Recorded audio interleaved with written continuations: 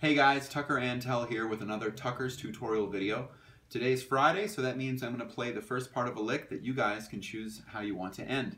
It's a great way to practice to get different variations, and the lick itself is a good thing to put into different keys. You can find it on my website at tuckerantell.com under the tutorial section. Though it's best if you learn it by ear. That's actually what I did. This is not my lick. In fact, it's actually taken from a Woody Shaw solo. That solo was posted on Facebook by a friend of mine, great trumpet player Trent Austin. So thanks for that awesome solo. I was transcribing it, and this lick really caught my ear. It's played over a 2-5-1 to E flat major. So he starts in the F minor 7, continues into D flat 7, and I'm going to stop there right when it gets to beat 1 of the E flat major chord. He continues on. But I'm going to stop there and let you guys decide how you want to finish it. So it starts on a concert E flat, so F for trumpet and tenor, and it goes like this: 1, 2, 3. 1,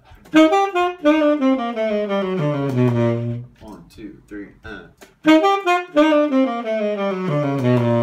So it starts on the end of 1. Now it's actually up an octave. So for alto players or trumpet players or tenor players with an altissimo, I'll play it up for you, and you can play it up here, starting on a high E flat. 1, 2, 3. It's a little slower.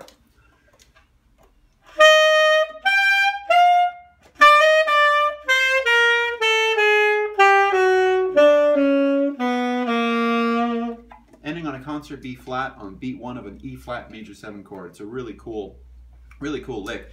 On the way down, I found it very interesting that it was using a bebop scale, and then it switches over to a sort of altered scale for a little bit. Or you could consider it also switching over to like a tritone sub in a way, getting the sharp 9, flat 9 on the way down. Anyway, you don't have to worry about that as much as just trying to figure out that lick and seeing if you can use it for yourself. And when you get to the end of it, fill in a couple bars of an E flat major resolution. And if you'd like, I can send you the solo.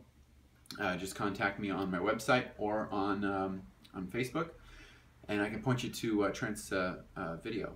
So the next video is going to be on Monday with another blues lick. I can't wait to hear your guys' responses, and have a great weekend.